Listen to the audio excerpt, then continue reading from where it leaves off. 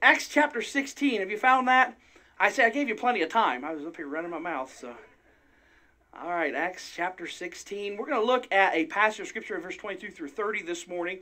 Probably familiar to many of you today, but want to look at the topic this morning of thanksgiving in stocks and bonds.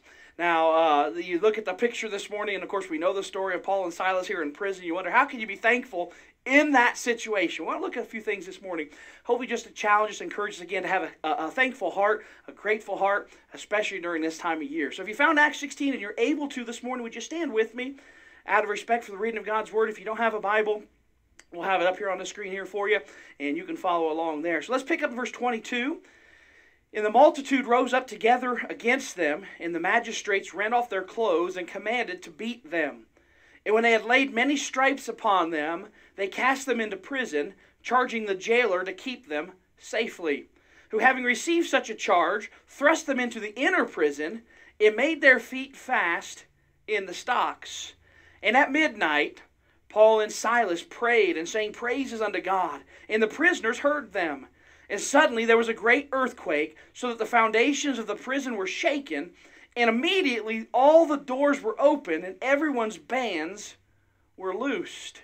And the keeper of the prison, awakening out of his sleep and seeing the prison doors open, he drew out his sword and would have killed himself, supposing that the prisoners had fled.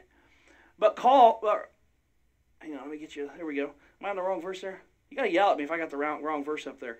Where are we at? I've lost my place now. 28. Let me get you there. 28's not on there. What happened?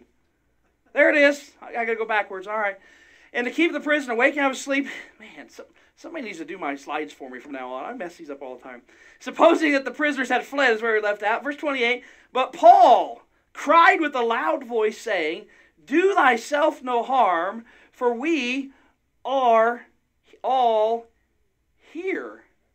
Wow. That's a change there, right? You see a prison doors open. Most prisoners are leaving. Look at verse 29. Then he called for a light, sprang in, and came trembling, and fell down before Paul and Silas, and brought them out, and said, Sirs, what must I do to be saved?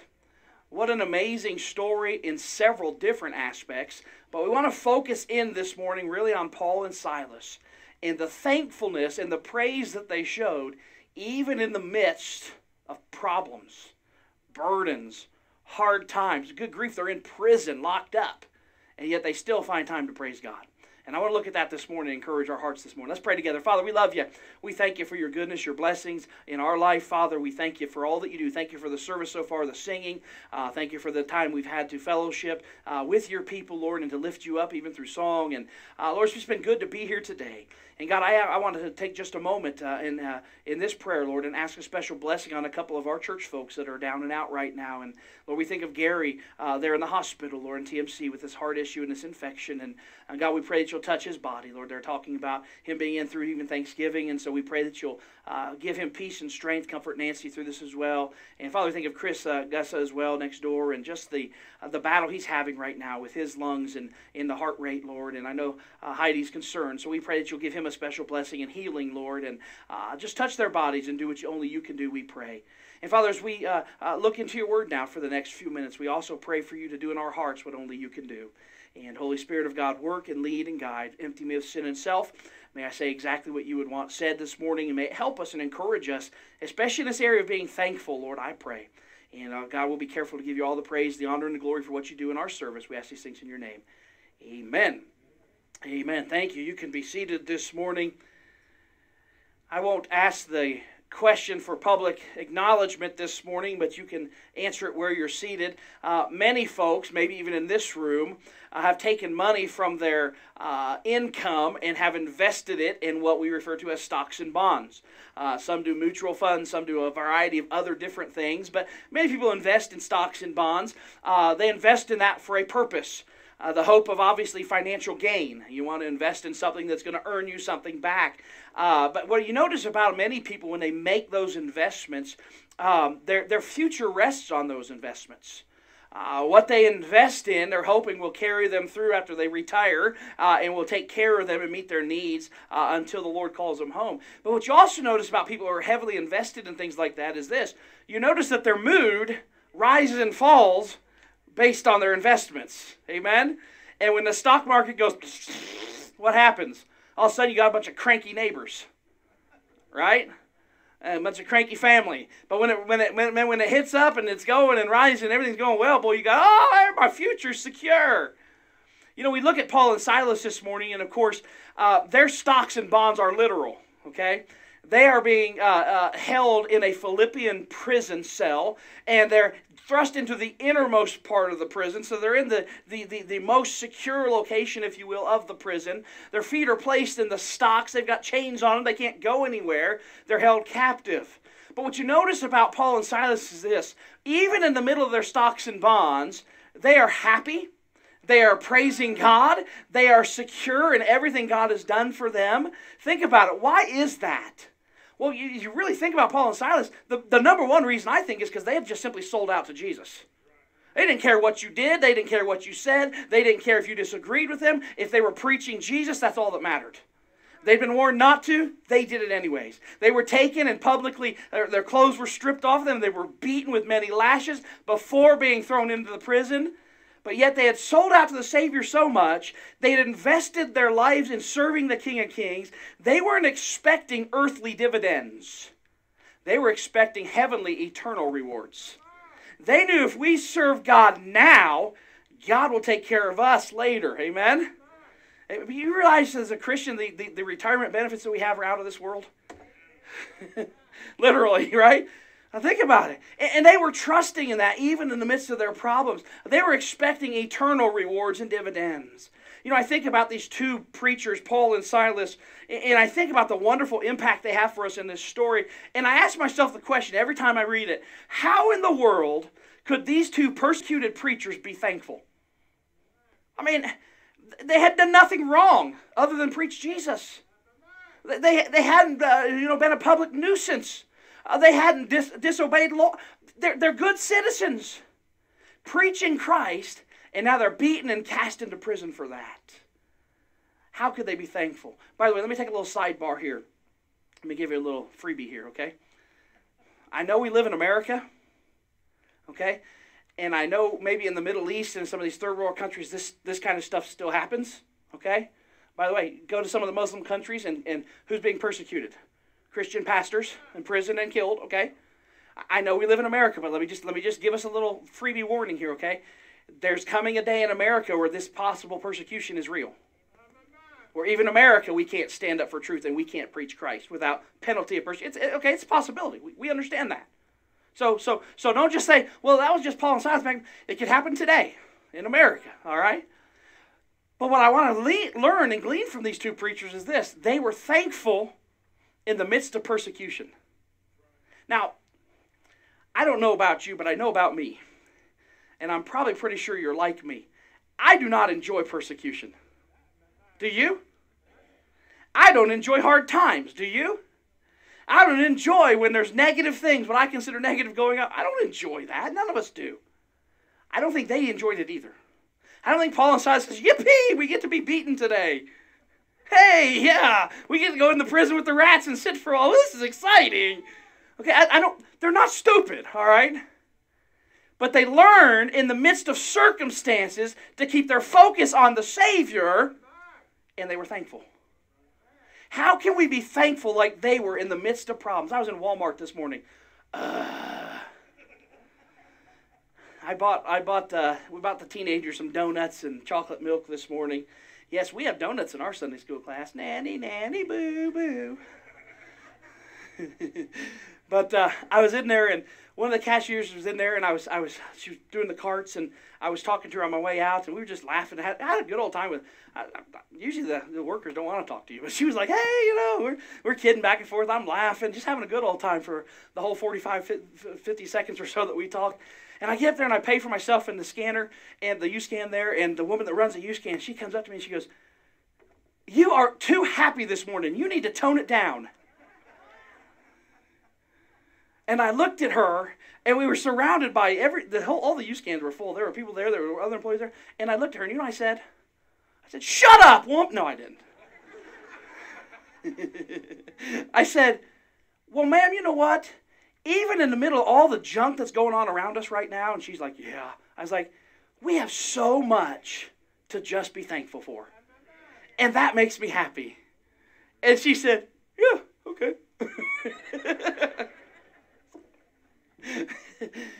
How do you be thankful in the midst of persecution? We're going to see three things that these men did that they teach us this morning. And I want to encourage us in these areas. Number one, they were thankful for what God, look at the next two words, had done. Had done. I don't know how many English professors we have in here. What kind of speech is that? Had done. It's what? Past tense. Boy, a whole bunch of you. Good. You get a bunch of stickers out today. Good job. It's past tense, which means what? It happened in the past. They're presently being persecuted, right? They're presently in prison, but they're being thankful to God for what He's done in the past. Well, let me just tell you something, Christian. Even in the midst of our problems, if we just focus on what He's done for us in the past, that's enough. But the good thing is He's continuing to work in our lives. Amen. But they're thankful for what God had done. Look at verse number 25. What an amazing verse. And at midnight, Paul and Silas prayed and sang praises unto God, and the prisoners heard them. At midnight, they prayed and sang praises. And I don't know about you, but at midnight, I'm sawing logs. Amen? At midnight, man, I'm dead to the world. I'm snoring at midnight, all right? I'm out. Most midnights. There are occasional I'm up, but most of us go to bed at 7:30. I'm just kidding. Yeah, a couple of you are like, yeah, preacher, amen. At midnight, they sang and they prayed and sang praises. But here's the other thing we maybe skip over in that verse. It says, and the prisoners heard them. Huh? They weren't. God is so good, Paul, isn't He? Yeah, Silas has been a great day, hasn't it? Man, these boys are loud. These boys would be considered obnoxious. They're praising God at the top of their lungs at midnight. Why? Well, think about it. I put down two quick points. They were praising God because He had saved them from sin, and they're praising God for what made salvation possible, which was the shed blood of Jesus Christ on Calvary and the resurrection of the Son 3 days later. They're thrilled. They're singing praises not because of anything they've accomplished, not because, hey, we got in prison for doing good. They're praising God because what God had done for them. He had saved them from their wretched past. He had changed their lives. He'd made them a new creature. He'd set their feet on a solid rock. He changed their lives. And you talk about a radical change from Saul to Paul. Amen. Oh, he can't use me. Oh, come on. Oh, he can't save that guy. Are you kidding me? They're praising God and singing and praising His name because of He had saved them from their sinful past. He'd changed their life. And salvation was possible because of what Christ had done. He's the one worth praising. And they're praising Him. I don't know what they were singing in prison that night. I have no clue. But I like to conjecture, don't you? I got a feeling at midnight they started singing, Amazing Grace, how sweet the sound that saved a wretch like me. I once was lost, now I'm found. I was blind, oh, but now I see. Oh, victory in Jesus, my Savior forever. He sought me and He bought me with His redeeming blood. I serve a risen Savior. He's in the world today. I know that He is risen. Whatever men may say, I see His hand of mercy. I hear His voice of cheer. In just the time I need Him, He's always here. What a mighty God we serve. What a mighty God we serve. Angels bow before Him. Heaven and earth adore Him. What a mighty God we serve. Now, I know none of those songs were written when Paul and Silas were alive. But sure it sound good, doesn't it? Amen. Whatever songs they had during those days, they were lifting God high in praise, magnifying His name as the song just sung, lifting many hands in praise, even while in prison. They praised God at midnight. Secondly, I put this down. They praised God after being beaten for their faith. Beaten for their faith. Paul and Silas were not beaten because they broke the law. They were not beaten because they had done something that the penalty for what they had done was a beating. Okay? Now, I'm a full proponent of you know, you do the crime, you do the time, right? I think that's true, and maybe if we did that a little bit more in our country, we might not have some of the crime that we do have, okay? You do something wrong, you pay the penalty, okay? It doesn't matter who you are, where you're from. That's how it is, right? They were not being beaten for something they had done wrong. They were being beaten, why? For their belief in Jesus Christ. For keeping the faith. For sharing the faith. For preaching about this good God that had saved them. How can you be thankful when you're being beaten for something you don't deserve? You're being punished for something that you didn't do wrong, right? By the way, I'll just go ahead and throw this out there because I'm such a nice guy. If you do wrong as a Christian and God whoops you, don't you complain about it. You deserve it. Amen. Amen. I deserve it. And he chastens the one he loves anyway, so I need to be thankful that he's chastening me. That means he loves me. Amen. And of course, we have that parallel made then to parents, and we love our kids, so that's why we discipline them. But the Bible teaches us, if we love our child, we make sure we take care of that, right? Don't get mad when you punish me for what I do wrong. But when I get punished or persecuted or beaten or hurt for doing right, that's hard to rejoice about, isn't it? That's hard to rejoice about. How was it possible? How did these men do it? Let me give you a couple thoughts here. I'll put down just two under here. I'll give them both to you at the same time. First of all, they remembered that Jesus had been beaten for them, right? The cat of nine tails Jesus took was not because he deserved it. It's because we do.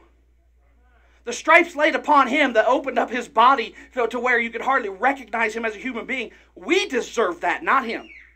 And Paul and Silas realized that he did that. He took a beating for them.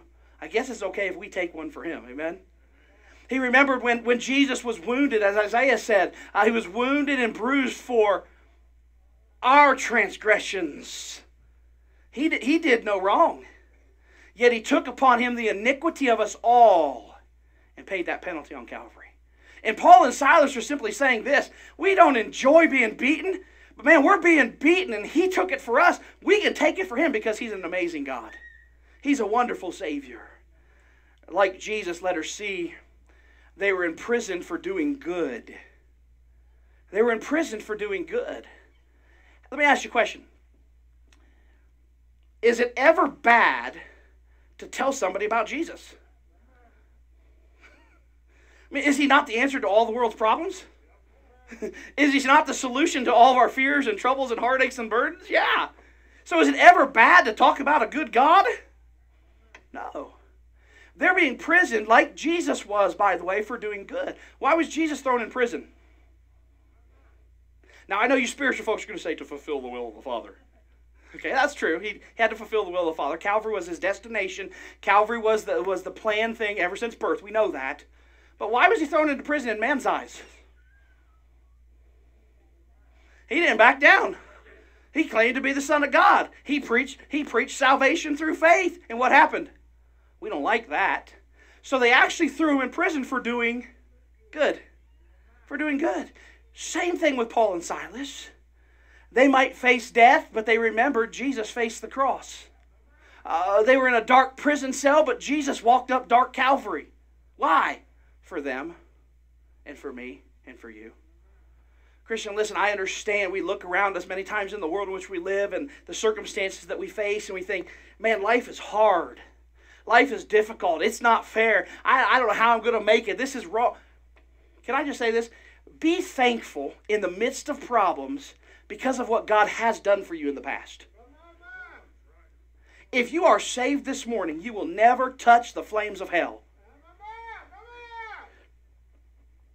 Amen.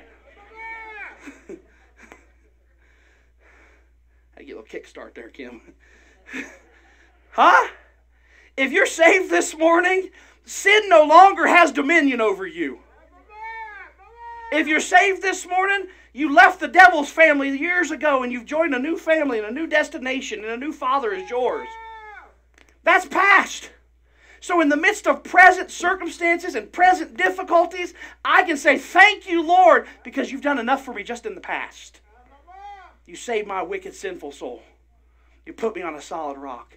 They thanked God for what God had done. Number two, I want you to look at this. They were thankful for what God was doing. God was doing. You say, wait a minute. What do you mean was doing? They're in prison. How are they thanking God for that? Let me explain real quick. First of all, letter A, they knew that God was at work in their lives. In Philippians chapter 1, verse number 6, Paul writes this, being confident of this very thing, that he which hath begun a good work in you will perform it unto the day of Jesus Christ. Do you realize that when God starts with you, he doesn't give up on you? And when God calls you to do something, he gives you the ability to do it. And he doesn't say, oh, I can't trust you all of a sudden, I'm going to quit. He sees it through. Amen? That's our God. That's our God. And Paul and Silas knew that God is doing something. Even when we're in prison, our feet are in stocks, we got chains on us, we can't go anywhere. We don't get to enjoy the Thanksgiving holiday with our friends. I don't think it took place around Thanksgiving, but we were here now, all right? What are we going to do? We're going to praise God because of what he has done, but he's doing something now. By the way, Christian, what does the Bible say? Yea, all that live godly in Christ Jesus shall suffer persecution. So when it's happening, what does it mean? It means I'm doing something right. That means God is at work. God is at work. They knew that God was at work in their lives. Secondly, I put this down. They knew that God had called them to this place. If you go back in Acts chapter 16, we didn't read the verse, but if you go back up and look at verse number 9, Paul writes, we see this about Paul. And a vision appeared to Paul in the night. There stood a man in Macedonia and prayed him, saying, come over into Macedonia and help us. God called Paul. God called Silas to come to Philippi to preach the gospel. Now let me ask you a question. Has God ever led you to the wrong place? Has God ever taken you somewhere and said, oops, I made a mistake, my GPS was off? No. When God calls, God provides. When God calls, he knows where he's taking it and he has a purpose for it. And Paul and Silas could rejoice in the fact that, hey, God put us here. Now, let me ask you a question.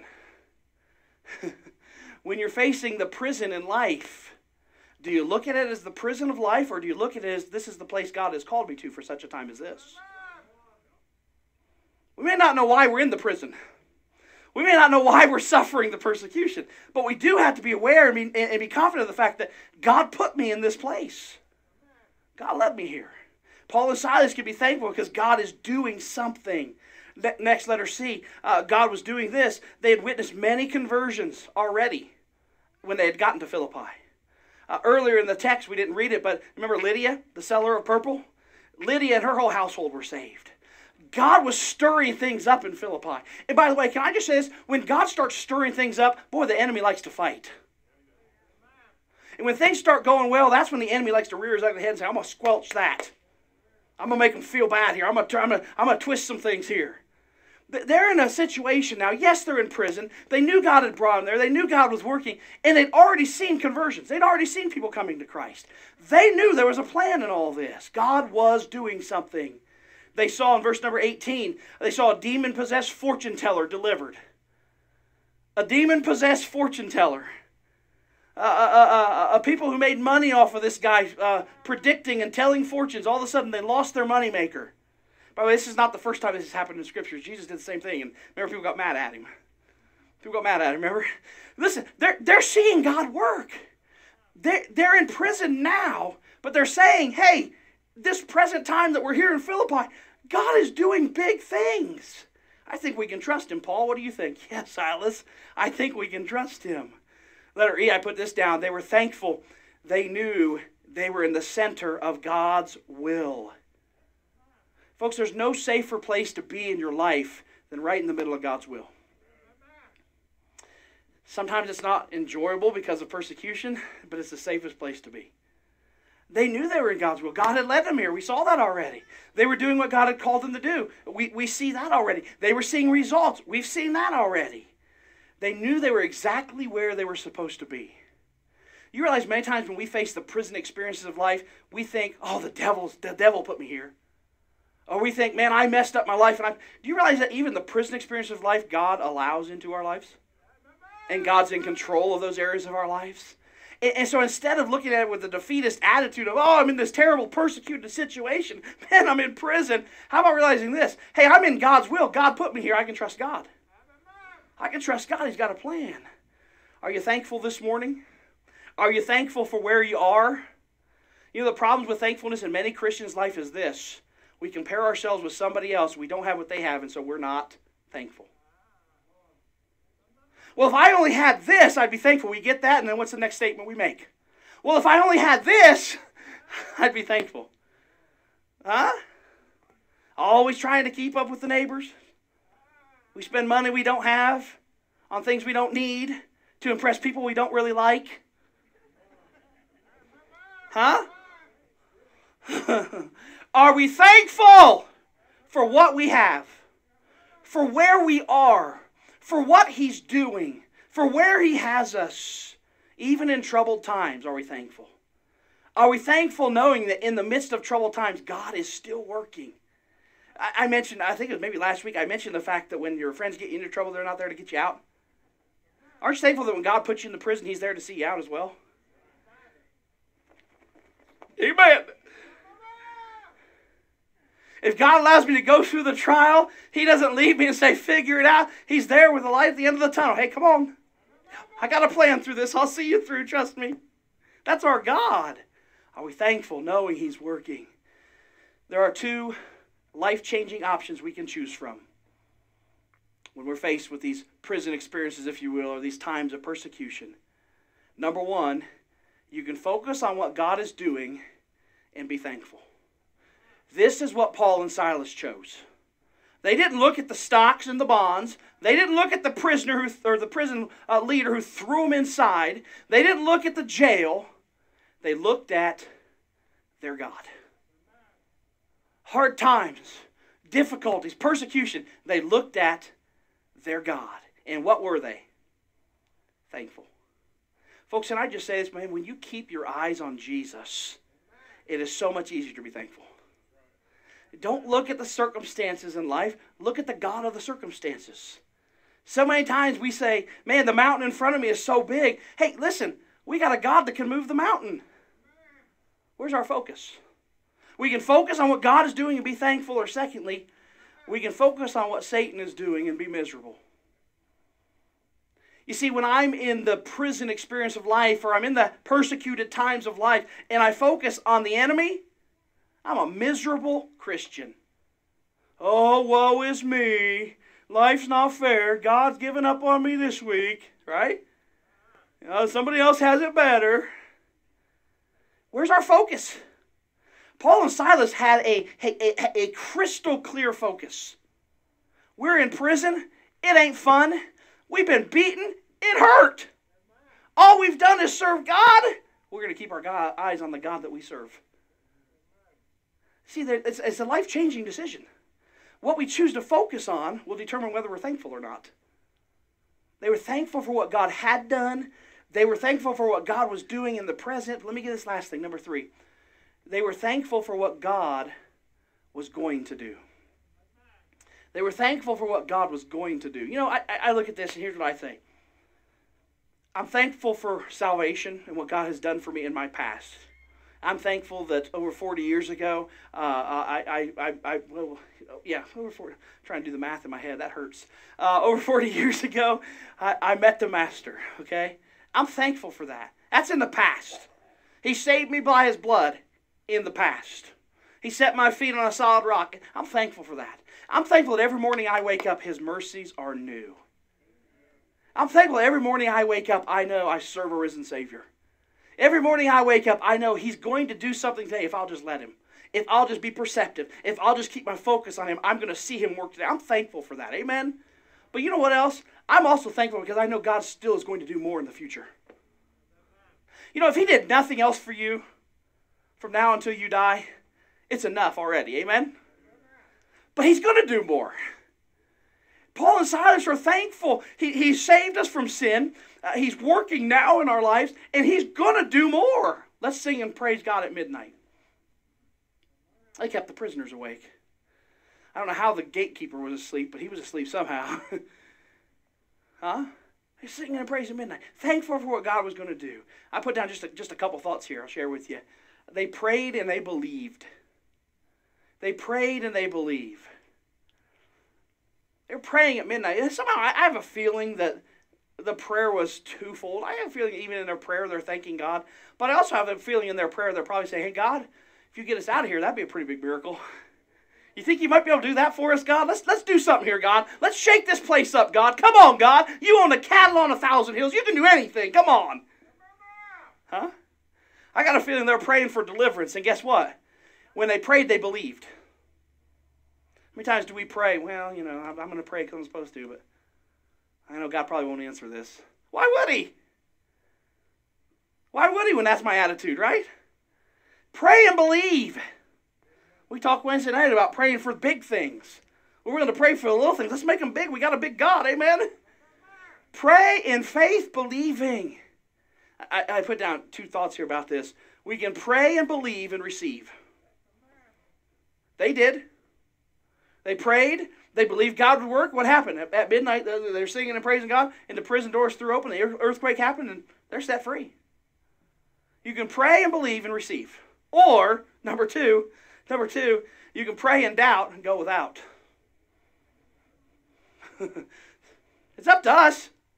That's the difference in our prayer lives right there. You pray with belief, you receive things from God. It may not be exactly what you're praying for, but you will receive an answer from God. You pray in doubt, guess what? Good luck. Good luck. You go without. Go without. They prayed and they believed. Next, letter B. God rewarded their prayer and praising while they were in stocks and bonds. I don't know that this is really applicable, but it's just something the Lord laid on my mind. But I think too many times people feel like I can get saved after I clean my life up a little bit, then I'll come to Christ. And the thing is this, God wants to take you right where you are, cleanse you with His blood, and change your life in His way. That's what God does. But I think even as Christians sometimes we are saved and we feel like, well, I'll draw closer to God. By the way, He says draw nigh to me and I'll draw nigh to you, right? I'll draw closer to God once I get some of these other things sorted out in my life.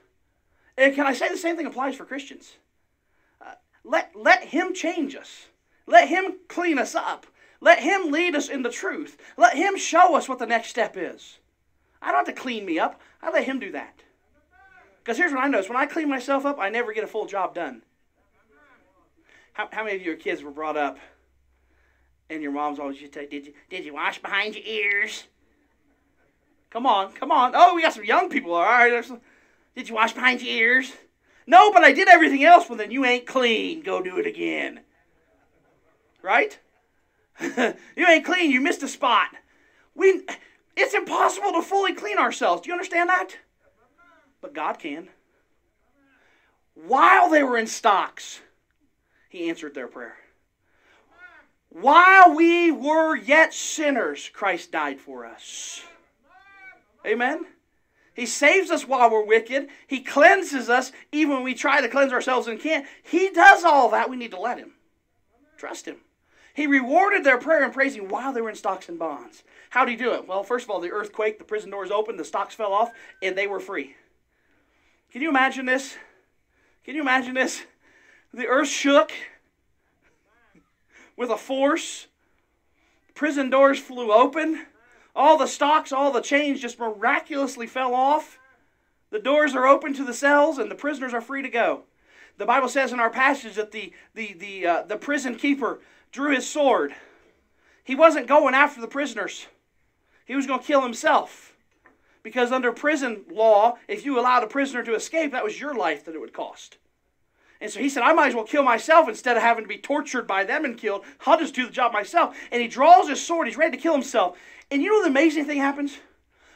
Paul, who had just been beaten wrongfully and cast into prison by this very dude, put in stocks, says, oh, don't do that. Don't do that. We're all still here. I would have been like, dude, let me do that. Huh? Let me have the first whack. Paul says, hey, no, no, no, no, no, no, no. Don't do that. This was a miraculous answer to prayer by a wonderful God. Don't kill yourself. You know, I thought about this wonderful act of God on their behalf, and I couldn't help but think this. God is still going to do wonderful things for his children. You realize as believers, as children of God, we got it made, folks. Do we suffer? Yes. Is Christian life hard? Yes, I understand. But think about it. God protects his children. God fights for his children. God rewards his children when we follow him. God has still got some wonderful things in store for his children. Paul, he writes Philippians chapter 1 and chapter 3. And he reminds us in both of those chapters of Philippians that living for God right now is a great thing to do. It's smart. It's wise. But in also both those chapters, he reminds us the fact that it's okay. One day we'll be with him in heaven. And even if we suffer persecution on here, it's all worth it because we'll get to spend eternity with him in heaven. Persecution's not easy. Suffering for your faith is not fun. Being mistreated because you preach Christ is not an easy thing. But we see Paul and Silas, two thankful preachers who brought others to Christ. If you read the rest of our passage in Acts chapter 16, you pick up about verse 27, you read down through verse 34, Paul tells that prisoner, don't kill yourself. And you know what the rest of the story is, as Paul Harvey would say? The jailer and all of his household came to a saving knowledge of Jesus Christ. Paul got 0 credit. Silas got 0 glory for what just happened. All praise went to God. And that Philippian jailer goes down in histories and in the Bible, in our knowledge, as somebody who got saved because they watched God work through the prayer and the thanksgiving and the singing of God's people who had been mistreated for not doing anything wrong. Imagine how different the story might be if Paul and Silas had been mad. Threw us into this stinking rotten prison cell. We didn't do anything. Didn't even put salve on our wounds and we're hurting. There's rats over there. This is. Huh? And so many times in our hard difficulties, we are tempted. We are tempted to complain about the circumstances. And Paul and Silas says this. Listen, life's hard. You're going to face difficult times. Be thankful anyways. God has done so much. He's working today. He's got plans in the future. Live for him. Preach him. Others came to Christ even after the Philippian jailer was saved and his family. People got saved as a result of this entire set of circumstances. The question we have to ask ourselves is just simply this. Am I a thankful Christian this morning? Am I a thankful Christian? Thankful for what God has done, what he's doing now, what he's going to do. A life of thankfulness will be an encouragement to help us bring others to Christ. You ever been thankful for something and your unsaved friends or the world looked at you and said, what in the world's wrong with you? That's a hard time you're going through. How can you say you're thankful? Do you realize the impact that has for Jesus Christ? Because it has nothing to do with us. It has everything to do with him working through us. Are we thankful in hard times and in good times? I think we'd all agree that the hard times are the hardest times to be thankful in. But they're also the most important times to be thankful in. It says a lot about us. Let's be thankful people. Even in prison experiences, even in stocks and bonds, even in persecution. Let's be thankful. Not just the 4th Thursday of November every year. I'm talking 365, 6 days a year. Let's be thankful. We have so much to be thankful for, do we not? Let's make sure we show it. Hey, I want you all to go home tonight and at midnight. I want you all to go out in your driveway and I want you to turn on your worship music and I want you to sing at the top of your lungs about how good God is. Now some of you could do that and nobody would know because you live out in the middle of nowhere, Larry. You know, some of you would have the neighbors calling the police on you. You know, so I'm just kind of teasing, but Paul and Silas says, you know what? I don't care. God is good. God is good. Isn't he good? I think we need to adopt the attitude of Paul and Silas. I don't care. I don't care who hears me praise. I don't care who hears me sing. I'm going to lift my arms in thanksgiving to my God, and I want the world to know I have a God that's worth praising. How's our focus? Even in hard times. Thank you, Lord. Thank you, Lord. He's been so good. Father in heaven, Lord, I pray this morning you'll take the thoughts that have been shared this morning, use them in our lives and our hearts. Lord, encourage us as your children to truly be thankful people. Lord, I know it's easy to be thankful when things are going well. Health is good and finances are fine, the job is going okay, and the family's all right. But Lord, I pray you help us to be thankful even in the difficult times of life. Lord, understanding that you're still working in those times. And you've got a plan, and you've brought us there, and we're in your will. Help us to be thankful for what you've done, what you're doing, and what you will do. Lord, help us to learn during this week of Thanksgiving to truly be grateful. Lord, it's an attitude. It really is. It's a heart thing. Affect our hearts, Lord. Change our hearts. May we be thankful in all things, all seasons of the year, in all circumstances of life. May we be thankful, I pray. May we learn from these two persecuted preachers to be thankful even in the midst of hard times, I ask. Heads are bowed this morning, eyes are closed. Just going to have a brief song to close us out here. Not even necessarily an invitation, but we're going to sing a song of thankfulness to our Lord. I would ask you to do this as we close. I'm not going to ask if you're saved or unsaved this morning. Message was to Christians actually this morning.